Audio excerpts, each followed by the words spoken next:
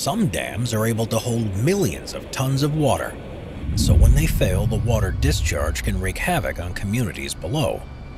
Today we'll be taking a look at 15 dam failures, how they happened, and the resulting aftermath. Number 15. The Brumadinho Dam. While many recordings of dam failures have been lost to history, the collapse of Brazil's Brumadinho Dam is one of the most well documented. That's because on January 25th of 2019, the entire incident was caught on video. Likely failing due to structural instability, it sent millions of cubic feet of iron-contaminated water into the valley below, causing a mudslide that not only took out the mine's offices, but several homes and farms nearby. The estimated death toll from the disaster was 270, and soon after, several of the mining company's engineers and executives were arrested for their negligence. Many have since been convicted of various crimes related to the damages. Number 14. The Fundão Dam. Unfortunately, the Brumadinho Dam is not the only Brazilian dam collapse in recent memory. That's because on November 5th of 2015, a mine filled with iron ore waste in Mariana, Brazil, collapsed in spectacular fashion, causing 43 million cubic meters of mine tailings to pour into the Doce River. It goes without saying that the collapse was an ecological disaster, as the resulting toxic mud flow polluted rivers and beaches for hundreds of kilometers until it reached the Atlantic Ocean. The disaster also had a considerable human toll, as the toxic flood killed a total of 19 people.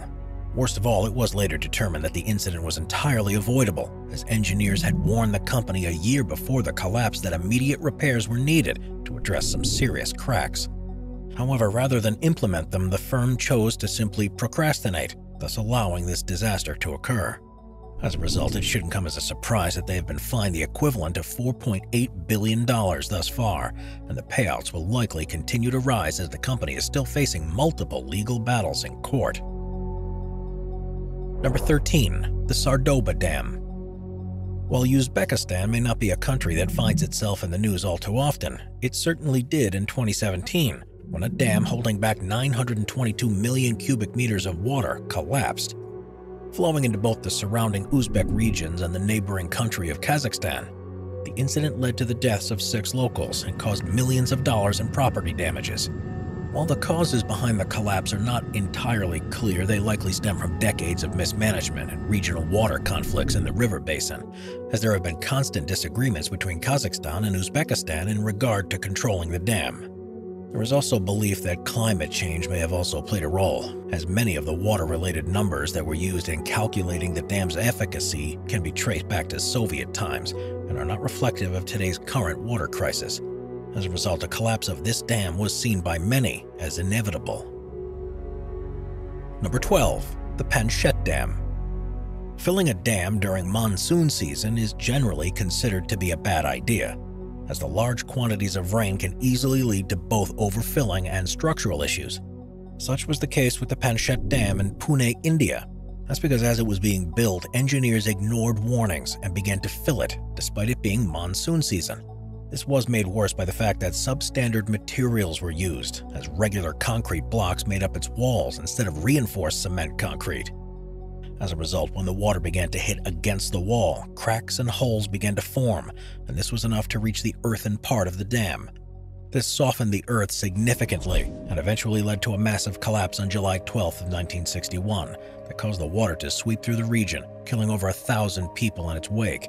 As such, this dam disaster still stands as one of the worst in India's history. Number 11. The Kelly Barnes Dam. Older dams tend to be a little more dangerous than newer dams, as poor maintenance can cause what was a once usable dam to collapse.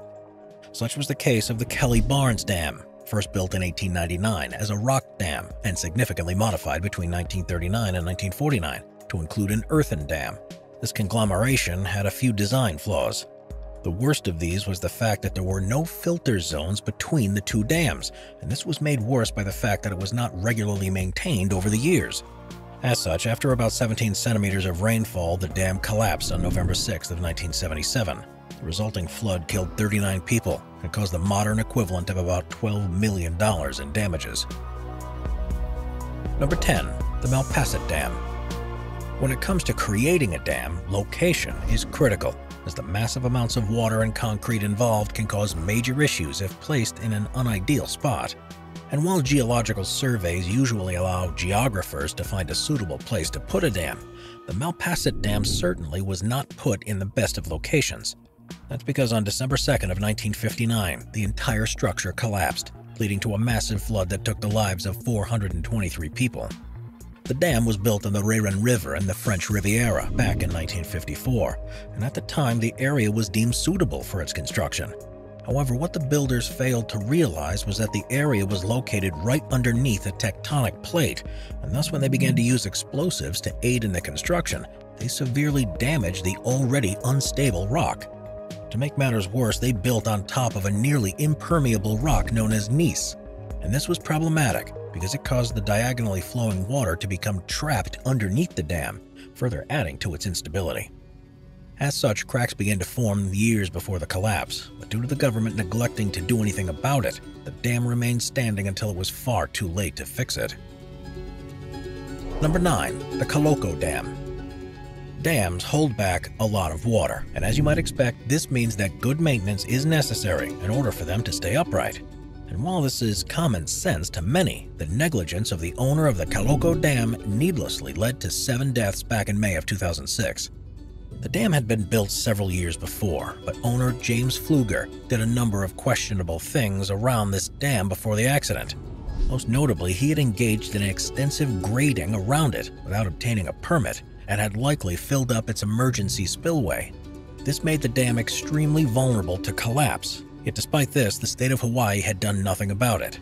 Unfortunately, this vulnerability turned deadly when heavy rains began to occur around the site. And while the dam lasted a few weeks, on March 14th of 2006, it collapsed, leading to a water wall that was as much as 21 meters tall and 61 meters wide. The resulting flood destroyed several homes and killed 7 people. As you might expect, Pfluger was blamed for the collapse and wound up accepting a plea deal that put him behind bars for 7 months on the charge of reckless endangerment. We're constantly adding more people to the Top 5's production team to bring you all the best content. Be sure to subscribe with notifications on and hit the like button. Number 8. Slurry Impoundment Dam Number 3. Coal preparation is a pretty dirty business, and residents in Logan County, West Virginia found this out the hard way when a 500 million liter torrent of black wastewater escaped from the Pittston Coal Company's Coal Slurry Impoundment Dam Number 3. Occurring on February 26 of 1972, it washed away or demolished over 500 homes, left 4,000 homeless, and took the lives of 125 people. Now, the dam likely collapsed due to the fact that it was very poorly built. This was because rather than hire an engineer, the dam was built using a sketch made on-site by Vice President Mr. Steve Desovich. Given that he had no engineering experience, the dam was highly flawed, as it lacked the ability to handle large amounts of surface runoff. Yet despite the fact that deficiencies were documented, almost nothing was done to fix them, and the only real addition that was ever made was a 61-centimeter wide spillway pipe that was largely inadequate. To make matters worse, the company tried to cover up the accident, and due to local officials being sympathetic to the coal industry, they almost got away with it. However, once all was said and done, the Pittston Coal Company ended up paying the modern equivalent of about $355 million in damages. Number 7. The Baldwin Hills Dam. Dams are generally not found too close to major cities, but the Baldwin Hills Dam stands apart due to it having been built very close to Los Angeles. Constructed in 1951 to provide water to the south and southwest portions of the city, its location was certainly not ideal, as the soil around it was sandy and prone to erosion. In order to offset this, the builders elected to build an asphalt liner around the dam and the reservoir, and had installed a complex underdrain system below in order to deal with excess water. Yet despite these precautions, the dam eventually collapsed on December 14th of 1963. Unlike with many dams on this list, engineers realized the collapse was imminent a few days beforehand, and thus were able to evacuate many of the local residents. Regardless, 5 people still died in the disaster, and a total of 277 homes were completely destroyed. Now, the blame for the dam's failure is largely attributed to a crack that had occurred in the asphalt liner. This is because the crack allowed water to penetrate and erode the soil beneath it, and this crack likely occurred due to either geological movements near the dam, the injection of pressurized liquid into an oil field near the dam, or heavy equipment used during the construction. Regardless, the Baldwin Hills Dam failure stands as one of the worst disasters in Los Angeles' history. Number 6. The Muna Dam. Generally speaking, dams collapse due to either human failures or natural disasters. Yet the Muna Dam met its demise through rather unconventional means. Completed in 1913 in northwestern Germany, the dam was an essential power source for the German factories during the First and Second World Wars. And while it went through World War I completely unscathed, in World War II it became the target of Allied bombers during Operation Chastise. Now, this operation was made up of RAF bomber planes equipped with bouncing bombs, which were able to skip over the protective netting placed in the water around the dam. This allowed the bombs to do some major damage, and on May 16th of 1943, they not only blew a 77-meter by 22-meter hole into the Muna Dam, but they caused a flood that killed at least 1,500 people and brought industry in the region to a halt for months. Yet despite the massive disaster, the Muna Dam was repaired by September 23rd of that year and managed to survive the rest of the war without any major incidents. Regardless, both the dam's collapse and the legendary operation that allowed it to happen have gone down in history. Number 5. The Gleno Dam. High-quality building materials are a must when building a dam, as any deficiencies can lead to some serious issues down the line.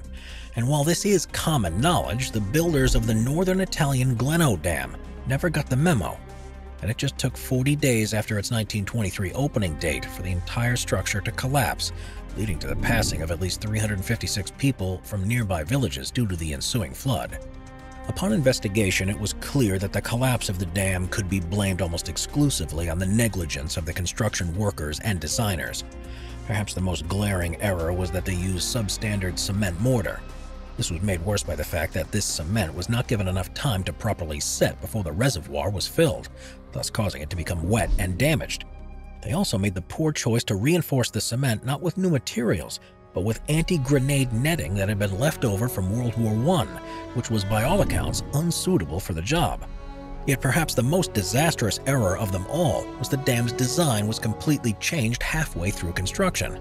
That's because while the Gleno Dam was originally meant to be a gravity dam, the lack of funding meant that after the gravity dam's foundations were built, the plans were changed so that instead it became a multiple arch dam.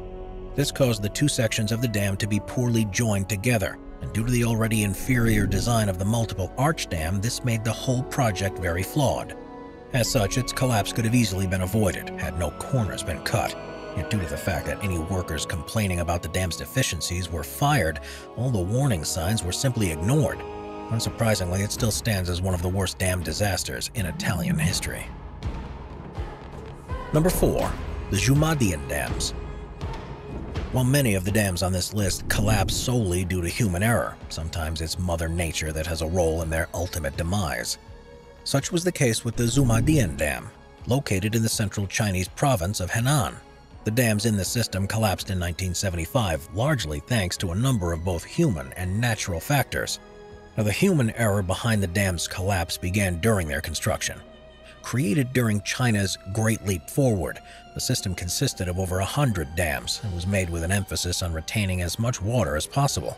While this made the dams look much more impressive, it had the adverse effect of making the land prone to flooding.